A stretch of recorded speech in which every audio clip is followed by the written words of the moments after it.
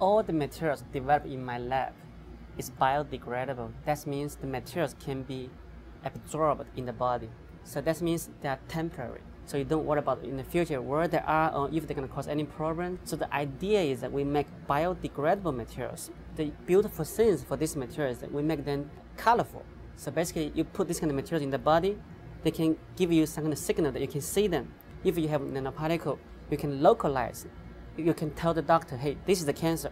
I need a drug to this area to treat the cancer. There's no any other biodegradable materials that can do this job. But for many of the cancer cell clusters, they are not forming a big tumor yet, but they are just cancer cells, just small little cluster, just few cells together. Doctor cannot see it by the eye. This kind of fluorescent can label these kind of cancer cells to make the cancer cells to emit fluorescence to distinguish them from the healthy tissues. Now the doctor can see them, can remove them.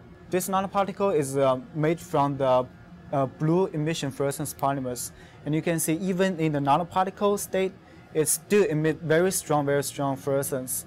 These nanoparticles, if you conjugate the antibody onto the nanoparticles, it will directly go to the tumor site. Then it's easier for a surgeon to remove the tumor tissue, not the healthy tissues. We discovered something that not previously discovered and something very important to the field.